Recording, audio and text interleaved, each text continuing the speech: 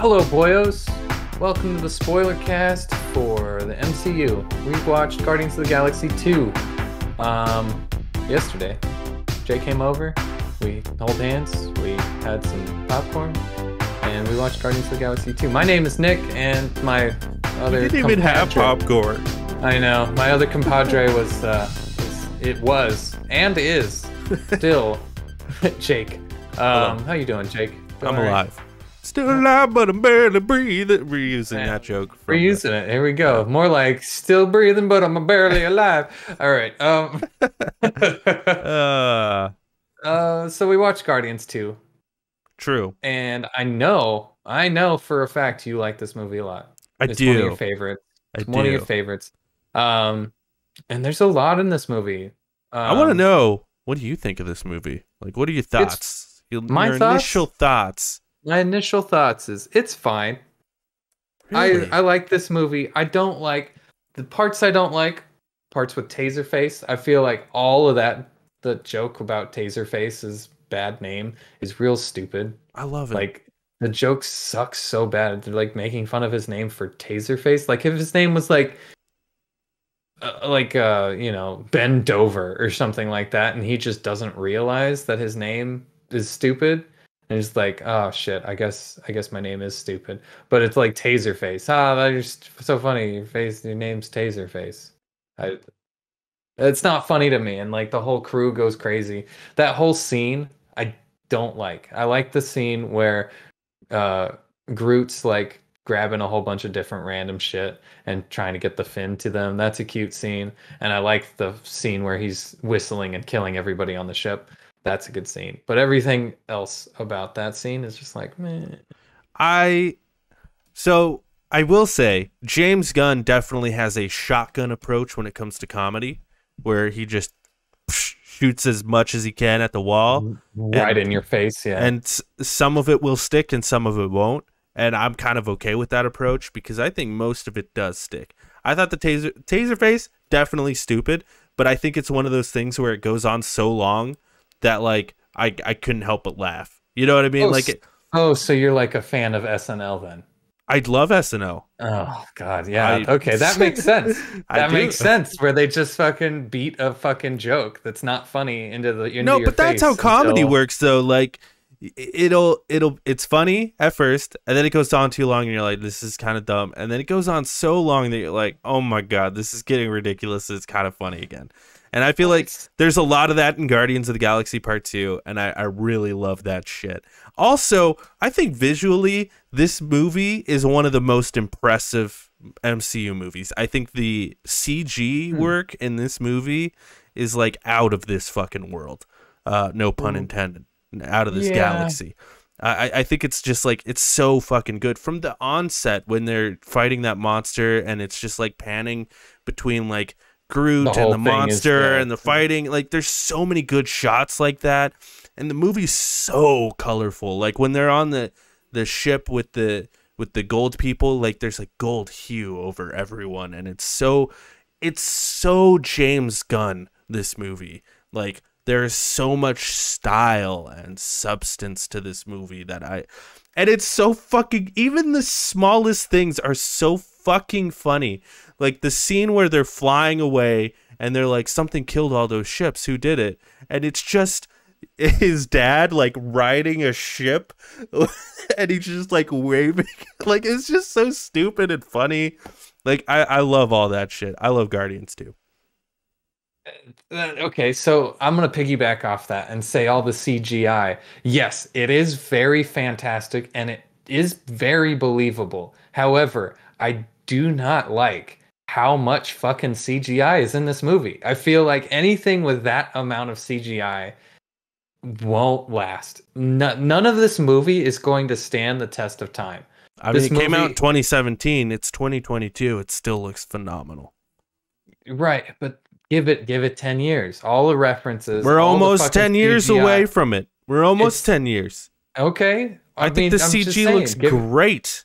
It is, for me, I just don't think this movie is going to stand up. I wish Marvel in general in these more recent films I wish they would do more practical shit. You don't see a whole lot of practical shit in these movies, So especially this one, because granted they're in I think space, that- but also you can build sets and shit. And I do like the little things like the 1 inch man saved us. I think that's funny as fuck.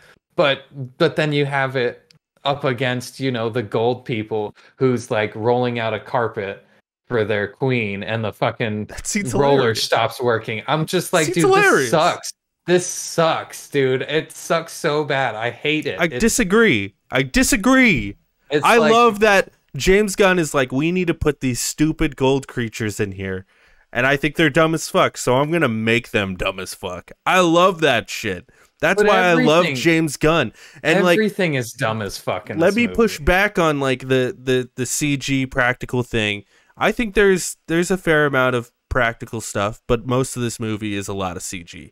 But I think the reason it works, and honestly, let's keep it real here. James Gunn kind of set the course on like what MCU space looks like. He's the guy that really set that tone, and they've kept with that. He was even a consultant on Infinity War and Endgame as like the space unit guy, because they went to him to be like, what does it look like?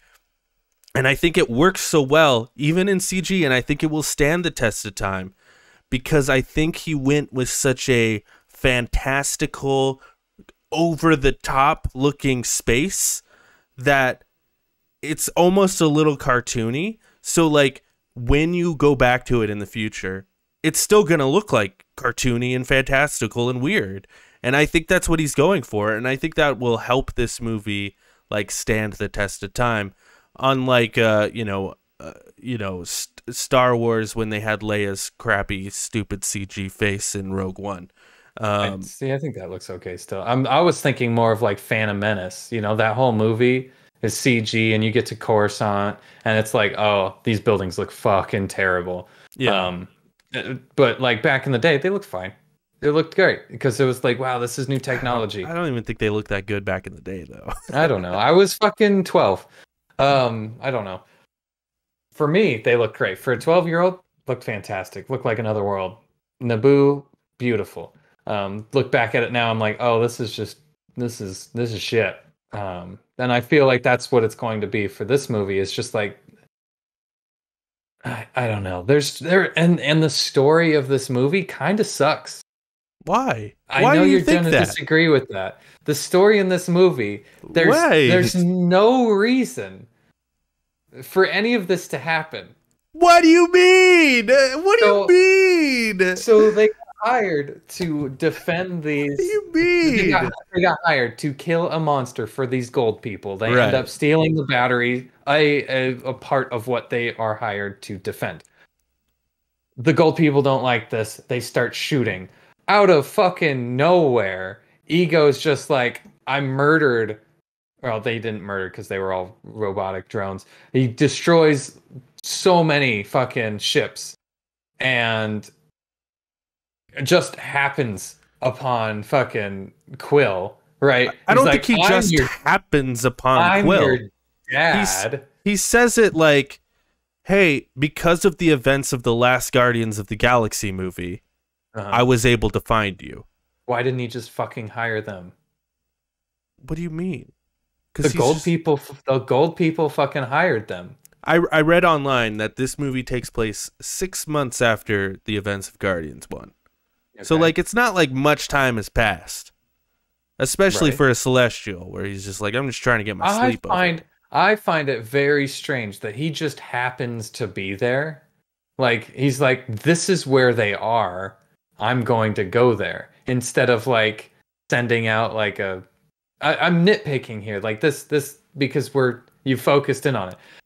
But he has no one else in his life besides Mantis. He doesn't have anyone he can send out besides Yondu. No, but like a freaking like phone call. How did he contact Yondu? How were any of these people contacting each other? They all have these fucking like screens that pop up and go, we're after you. Like, okay, space, exactly. Space is fucking massive, and Ego just happens upon. He's a Celestial, man. That means fucking nothing. It means fucking nothing. What do you mean it means nothing? He's a fucking planet. They say it in the movie. Yeah, why would he leave his planet? He says he has to come back to his planet, otherwise he'll get die. his son. No, to back get to his son. planet. He will die if he stays out in space too long. Why in Earth? Why on Ego would he ever leave his planet just to search for his son? Because the only way he can expand it is by having a second celestial to expand his worlds. Right, well, I get that. So I get the plot. And he's gone through so many different kids over the course of time that he's, you know, I'm sure when Peter was taken by Michael Rooker or Yondu, he was like, whatever. It's just another one. But then he heard all the stories about Star-Lord, and he's like, I need to get this kid. He maybe has the juice in him, you know? And then he gets him, and he did have the juice in him. Right. I think it makes perfect sense. But then he takes him back, and then you have the fucking cliched ass wall of history where it's like, and this is the start of this civilization and how they became to use tools, and then they built cities, and then it was just like, dude, this is the worst way to fucking have exposition in a movie ever. Disagree. Just fucking pictures of bullshit put on the walls for no reason. Disagree. He's a planet. He can control that shit. He's showing if them. he can control that shit, why doesn't he just play a movie for them rather than going, That's what he's doing. But he's not. They're moving down a fucking hallway and they're going, look at this image, and it goes whoop, and it moves and it changes, and then they have to move to another fucking orb thing and then have those images change. I thought they were just sitting in that room. They're just sitting in that room. They move through. They're just sitting in the room. No, fucking rewatch it. They're just sitting in the room, and even if they are walking down a hall, who cares? It's bad. It's a hallway. It's a good visual storytelling. No, I disagree. That is the cheapest, lamest way to tell any exposition. If it was more like, if there was no fucking connection to any character in that moment, other than look at this story within a story, and then it's topped off by Gamora being like, yeah, we should hear this guy out. Like, that is so good. Because it was Quill that's like, I'm not buying this shit. And Gamora's like, no, you should listen. Like, that is so good to show their, like, progression as, like, oh, she's getting closer to him from the first movie. And, like, there's so much of that shit in this movie for you to nitpick that they walk down a fucking hall. It's crazy. It's just such a waste. If they expanded on any fucking part of Ego himself, he's a fucking planet. He can do whatever he wants. Yes. Why don't they, like, go into a fucking bar? It's like, this is also cliche, but a much better cliche. They go into a bar and then he tells them all about it over a drink, and then what's her face is like, yeah, we should stay. This guy seems pretty cool. And then that is such a minor difference and so stupid to even care about. Y'all, I feel like it wastes everything. There's no character development in that whole entire thing. And then at the climax of the movie, he just fucking switches. He's just like, hey, I'm your fucking dad. And then he's like, let me show you something, son. Brings him over and goes, I killed your fucking mom. That's not how it went at all. That's pretty much how it went. How it went is, he's feeling the energy and he's coursing through his son, and he's telling his son, like, hey, you're going to live forever. Like, this is going to happen. And all your friends are temporary. We're going to own this entire world. And Star-Lord is sort of feeling it. He's like, yeah, okay, fuck those guys.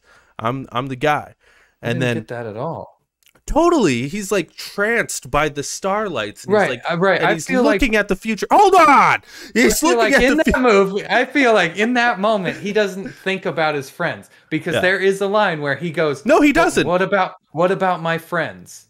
And then it's at that moment where you see Ego just fucking switch. He's like, they're fucking dead. They don't matter. No, also, that is not. I killed your mom. He doesn't even switch though, because that's just who he is.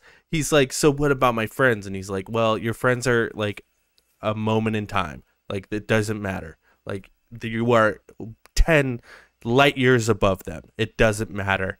You don't need them. They're unimportant. He's like, okay. And then he's like, and he's like, why'd you leave my mom though? And he's like, yeah, it was really sad that I had to put that tumor in her head. Thinking like, oh, Star-Lord, he's on board now. He'll understand why I had to do that. And at that point, one of the most iconic scenes in any MCU movie too, with the zoom in on the face, but the face stays in and the background moves out and his whole dimension changes. Like, such good visual storytelling right there. And I love that scene so much. And then he just fucking shoots him. Like, that shit's so good, man. He's like, fuck my friends, but you killed my mom. You know? Like, that's so good. Okay. I don't. What do you mean, okay? I just went on a whole spiel and you say okay? The more I think about this movie, the more I don't like this movie. Oh my God, it's so good. I don't think so. It has, the basis of the story is, like, of course, Ego's a bad dude, but there's no, you get one moment where Peter Quill and Ego have a father-son moment. Everything else after that, it's like, oh, you bonded with this man for like 2 seconds. Right. Yeah, because he's not his dad. Right. That's the whole point. But there's no reason for him to stay.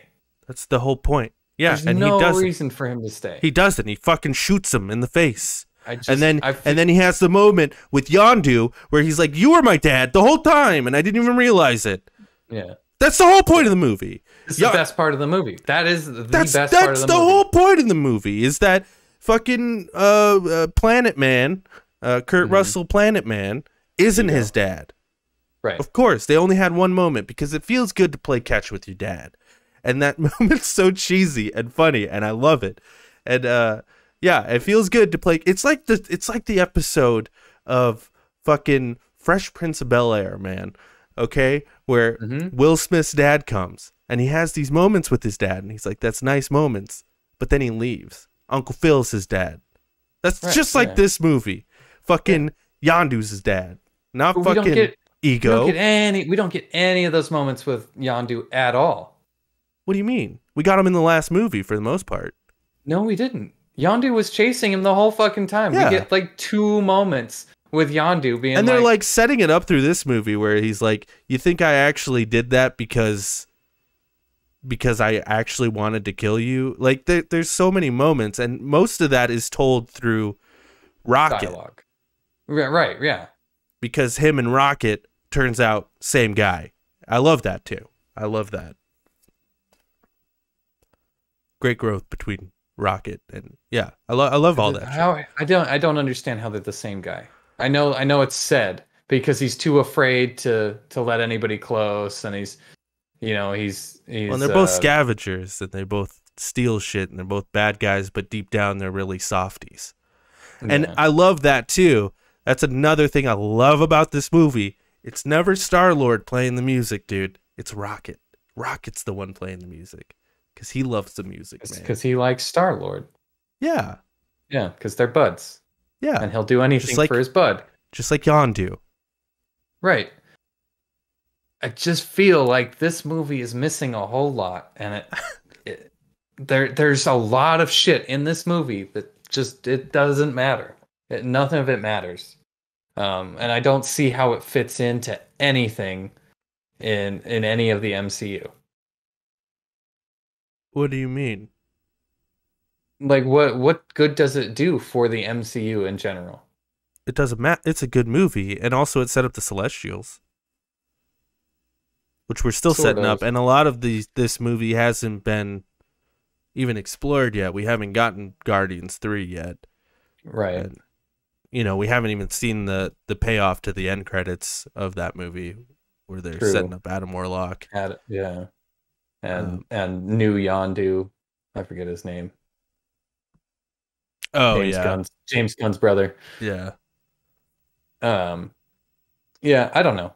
Let's do some trivia. I think this movie has some of the most style in the MCU. I think and the fact that it doesn't, like, you could just watch this movie alone. Like, you don't need to watch any other MCU movie. And, like, it's just a good family movie about family. I will give it that. You can watch it alone. It's not Yeah. like Spider-Man Far From Home, Yeah, where it gets a little where confusing. it's You're like like, you what's don't going know what on the here? fuck is going on. Yeah. Granted, Um, these Guardians 2 had no connection to the MCU until Infinity War. And I right. remember before Infinity War came out, we're like, how are they going to connect Hmm. these things? But they did it. Yeah. Let's get into some trivia or some fun facts. Prop master Russell Bobbitt had difficulty finding the cassette decks used in the first film, and all of the Sony Walkman headphones they found were broken. Bobbitt contacted Sony to see if they had any available for filming. They did not. So he eventually created 6 from scratch. Fun fact. Uh, Kevin Feige and James Gunn talks about creative freedom while making Volume 2. Gunn mentioned that he was given complete freedom to do whatever he wanted to do, but there was one thing in the film that he and Feige disagreed on. Neither would reveal what that moment was, but Feige admitted that he let Gunn keep that particular moment in the final cut of the film, even though they Hmm, disagreed on it. And that is that's a another fun thing. fact. That's another thing I really love about this movie, Nick, is You know what it is? it feels so much more like its own thing than any other MCU movie, in my opinion. Like, and it feels so much more just James Gunn than even the first Guardians, because the first Guardians still had that like gray haze to it. This movie doesn't have that. This movie is just like we're going crazy. We're doing whatever we want here, and we're having a good time. Yeah. You know what that moment is? I bet. What's that? A Taserface. I bet it's the fucking floating guy in space with like the decrepit face. Oh, it could be. I Could bet be. it's that. That was a cool scene. That was a haunting scene, honestly. When director James Gunn was writing the script for the movie and proposed the idea of Ego, the living planet, being Star-Lord's father, Marvel told him that they did not have the rights to the character. The rights belonged to 20th Century Fox because of his ties to the Fantastic Four and the Silver Surfer franchise. Since Gunn had no other characters in mind for Star-Lord's father, he had to ask Fox if he could use the character. Fortunately, Fox agreed to let Marvel have Ego in return for Fox gaining more creative freedom over Negasonic Teenage Warhead's set of superpowers in Deadpool. That's kind of cool. That's a fun fact. Kevin Feige hinted upon the various Easter eggs in the film. He says that many of these characters will appear in some of the upcoming Marvel Studio releases. I hope we get to see that Crystal guy. The crystal guy, forget his name. What the fuck is his name? Crystal Face. Great. Uh, he's got like a really dumb name, if I remember. Crystal guy from Guardians of the Galaxy. I looked it up earlier. Martin X is his name. Apparently he's from Pluto. Yeah, I want more Crystal Daddy. Yeah, he's cool. I do not want more oh, Adrian. Oh, That guy. Stallone? Stallone. I do You not don't want want more Stallone. Stallone? No, dude. Oh, I No, want more man. Stallone with his hair plugs. Come on Oh, now. God, he looks, yeah. Dave Bautista's Drax makeup took 90 minutes to apply, down from 3 hours for the first film. However, he would have to sit in a sauna at the end of the day in order to get the makeup off. Oh, jeez. Had to bake the makeup off of his fucking body. Yeah, that's rough. Crazy. Bradley Cooper only does the voice of Rocket Raccoon. Sean Gunn is the one who brings Rocket's on-screen Dude. presence to life.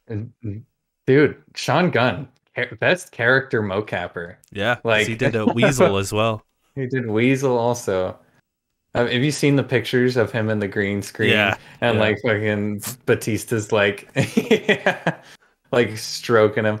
It was like, oh man, that's funny as fuck. According to the visual effects artist, Ego's planet contains 1 trillion polygons.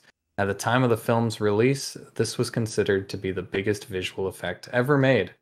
That's a fun fact. That's a fun fact. Dude, the visual effects in this movie are awesome. I love it. I love it all. You know, this one This one says Taserface in it. In Guardians of the Galaxy comics, Taserface is a warrior from a cybernetically enhanced race known as the Stark. The Stark are an alien race that found Iron Man technology and had accidentally crashed onto their planet. And as a result, they worship Tony Stark as their god. That would be cool. That would have been a cool thing, but That would be oh cool. well. Oh well. Yeah. I like the music in this movie too. Not just like the obvious like Mm-hmm. music, but I mean like the score. I actually like the Yeah. score. Yeah, it's good. The soundtrack is a nice. Yeah, it's good stuff. Mm-hmm. You got another one? I got a couple more. Yeah, go for it. According to the director James Gunn, Groot always freezes when Drax catches him dancing because he knows Drax disapproves of it.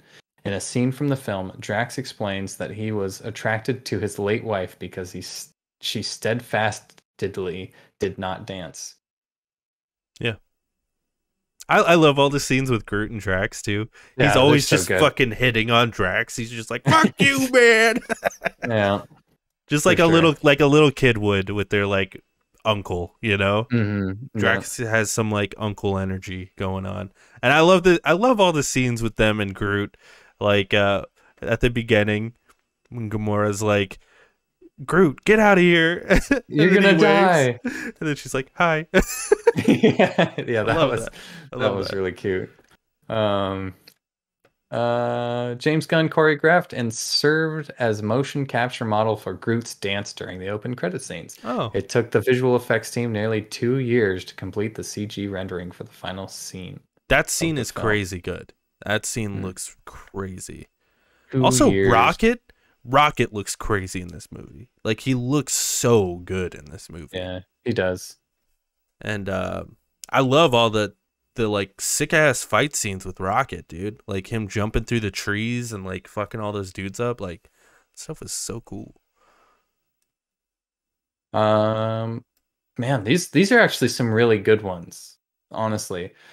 James Gunn, sorry, as Groot only communicates with the phrase "I am Groot" in different inflections, James Gunn created a Groot version of the script for him and Vin Diesel, which contained each of Groot's lines in English. Yeah, I knew about that actually. Yeah, That's cool. it's pretty Uh, sweet. Staying on the Groot train, Baby Groot is actually the offspring of Groot. It's not the same character. We already knew that, but Yeah. it's a fun fact. Actually, did As you know in Star Wars, back to that like Baby Groot thing where they had like a full script with actual dialogue? They did that with Mhm. Star Wars too for Chewbacca. For Chewbacca, yeah. Yeah. I knew about that. It's crazy. That would be some cool stuff, like to play a character like Chewbacca or Groot and know exactly what they're saying. Yeah, it's cool. That would be like really cool to. I actually like in this movie you can kind of guess what Groot is saying for the most part. You're kind of like, okay, I Mhm. could Well, kind he of doesn't guess. say. He honestly doesn't say a whole lot, and when he Yeah. does, Rocket's kind of translating for him anyway. Yeah, which makes sense because he's a baby. hmm He wouldn't be talking too much. Stan Lee's cameo has him discussing previous adventures that include his cameos in other Marvel films. According to Kevin Feige, this was a nod to the popular theory that Lee is a cosmic entity in Marvel. Stan Lee clearly exists, above and apart from the reality of all films. So the notion that he could be sitting on the cosmic pit stop during the jump gate sequence in Guardians was something very funny. It says, "Wait a minute. He's the same character who popped up in all these films." That's kind of cool. I love Also, he was talking to the Watchers, which I thought was a cool thing. Yeah. Going like seeing What If, and you see the one Watcher, and he's just chatting with Watchers. I'm like, oh, that's where I've seen them before. It's kind of funny. Kurt Russell never saw the original Guardians of the Galaxy before getting hired to play Ego in Volume 2. Huh. It's just a Cool. fun fact for you. I think that's pretty much it. Yeah. So let's rank this. Let's rank this bullshit. Share my screen. This thing go live. There you are, sir. I gotta. Oh, here's one more for you. Uh-huh. There's a scene in Volume 2 where Yondu comes into the scene and yells, "I'm Mary Poppins, y'all." That's a good Rooker one. stated that Yeah. he had done the scene several times with various ad-lib versions of the line. Gunn adds that he has a lot of behind-the-scenes footage of Rooker saying that line complete with every curse word imaginable. So, it's a fun fact for you. That is a good one. I could just imagine. I'm fucking Mary Poppins, y'all. Yeah.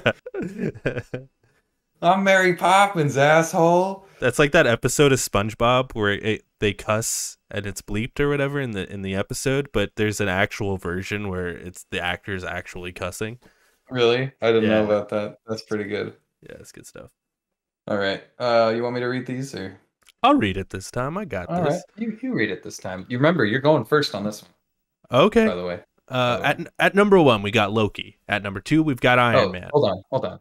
Mm-hmm. This is our rankings. This is the Loner Cast rankings. This is so for those of you that don't know, this is the Loner Cast rankings. This is what we have decided we enjoy the most and we would watch again on a scale of 1 to whatever the fuck, however many movies there are. True. And go ahead. Sorry. So at number 1, we've got Loki. At number 2, we've got Iron Man. At number 3, we've got Shang-Chi and the Ten Rings. At number 4, we've got Spider-Man No Way Home. At number 5, we've got Guardians of the Galaxy. At number 6, we've got WandaVision. At number 7, we've got Eternals. At number 8, we've got Captain America Civil War. At number 9, we've got Captain America and the Winter Soldier. At number 10, we've got Spider-Man Far From Home. At number 11, we've got Spider-Man Homecoming. At number 12, we've got Captain America The First Avenger. At number 13, we've got Ant-Man. At number 14, we've got Doctor Strange. At number 15, we've got The Avengers. At number 16, we've got Hawkeye. At number 17, we've got Black Widow. At number 18, we've got Falcon and the Winter Soldier. 19, Iron Man 3. At number 20, Avengers Age of Ultron. At number 21, Iron Man 2. At 22, Incredible Hulk. At 23, Thor The Dark World. And at 24, Thor. You're going first, my guy. I would put this I guess I'd put it above I would put it above Guardians of the Galaxy. And below Spider-Man No Way Home? Yeah.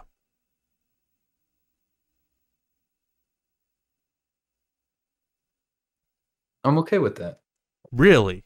After all the shit you just talked about it? You know where I would put it? Yeah, tell me. I would put it at number 8 under Eternals. Let's put it there. Let's put it right above Eternals. Right above Eternals? Yeah, I'm okay with that. Okay. Because I did like it. Well, I did like it more than Civil War. Civil War is good, but it does have.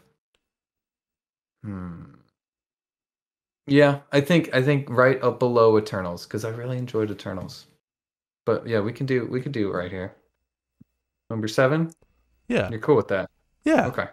Wow. Okay. I thought you wanted it a lot lower because the way you were talking about it made it seem like you just like didn't like it at all. Yeah. There's parts that I do like. There's parts that I don't like. What the fuck? Guardians of the Galaxy 2. But yeah, I'm just looking at this list like Civil War. It's like right there with Civil War. I could go below Civil War. I could go above Civil War. I can see that. Just Winter Soldier. I really like Winter Soldier, but the end of Winter Soldier just kills it for me. Whereas this movie is just kind of funny throughout. You know, it does a really good job with the humor when the humor does hit. And it is about family. I like that message a lot. Like that's why we love Fast and Furious. Oh man. All right. All right. Go set the table, kid. We're about to eat. Hold on. Not everybody's here. Jesus Christ. Daddy's got to go to work. Jeez, yeah. Fuck, man. Yeah, I think that's a good spot for it. Okay. I'm happy with that. Okay, as long as you're happy with it. Yeah. I do like Guardians more than this one, though. The first one. Yeah. Yeah. I just think it's a little more interesting. I like the planets a little better. The planet Ego, I feel like, is just kind of... I think most people agree with you. Actually, Yeah, I think Yeah. most people agree with you that the first one's better. I just don't. that's fair. I really You like like- the second one, but you know, You go through the status quo. You go against the grain. I guess I don't know. That's what I know. I still put like No Way Home at the top, which I think most people like that one. Yeah, it's true. But is it better than Iron Man? No, I it's want to. not. I really want to rewatch it. It's not better. It's not better than Iron Man. There's no way it's better than Iron Man because the No. whole Iron Man's the shit, dude. now we're going on a tangent about No Way Home. The whole subplot, the whole main plot, not subplot, the whole main plot of about everybody forgetting who he is, I think is just kind of but like the characters, Yeah, there's too many plot holes in it for Yeah. for it to be better than Iron Man. Because Iron Mhm. Man's the And- shit. And Shang-Chi. Shang-Chi is just awesome. It's so fucking good. Shang-Chi I- is just perfect. I agree with feel this like, list, except I for feel Loki. like Loki. I feel like we're gonna have to rewatch Loki. Loki's Honestly, too high. we might got have to Loki too high. rewatch Loki before this whole thing is done, and then come back to it. I have a I'm gonna fight for my life for this next movie one to for this be next at one. number one. I'm Okay. gonna fight for my life. But we'll Okay. watch it. Maybe so- I'll change my mind. So, friend, I've only seen this movie once, and I had a panic attack during the end of it. So, Okay. not the movie. It was just like a fucking Yeah, just mental thing. I had an episode, and so fuck it, man. It might be number one for me as well. I was just having a bad experience. I will personally. say this. Thor Ragnarok, I think of all of the MCU movies, is the one I have seen the most because I Really? just put it on sometimes because I like watching it. I do like most of the characters in it, like fucking Except for maybe Endgame, which I always forget his fucking name. Who's the fucking Korg. No, I like Korg, but yes, I do like Korg and his other friend, but the bad guy in this movie, not Hela, but Oh, um, the guy with the guns. the Oh, guy who- Jeff Goldblum. Jeff Goldblum. I never remember his name for some reason, Yeah. but he's like one of my favorites just because he's so quirky. Yeah, he's so funny, dude. Um, I love this movie, but that's for next week. So yeah. Anyway, we'll watch that on Sunday. can you and believe get it? back to you We've on got Monday. we've got Thor Ragnarok, and then we're watching Infinity War, baby. Let's Oh, go. it's fucking crazy. That's it. And then what? And And then in between Captain Marvel, and then Should we? Ant-Man and the Wasp, and then No, we should. We've watched them in we gotta watch them in order. release order, so for we're gonna have Spider-Man's, to yeah. stick with that. Well, Spider-Man and anything new like Eternals, Yeah, and so, yeah. So sorry about the little tangent there at the end, but no, yeah, check and it out makes our one of sense. our shows. It makes sense to watch Ant-Man and the Wasp between the two movies too. Isn't after? I thought Ant-Man and the Wasp was after Endgame. No, it's literally it ends with him getting vanished. Or You're right. with them getting Mhm. vanished. Mm-hmm. So it makes sense. Okay. All right. Thanks for watching. Check out our check out our little cast shows. And subscribe. Peace out. Be good to your mother. She's done a lot for you.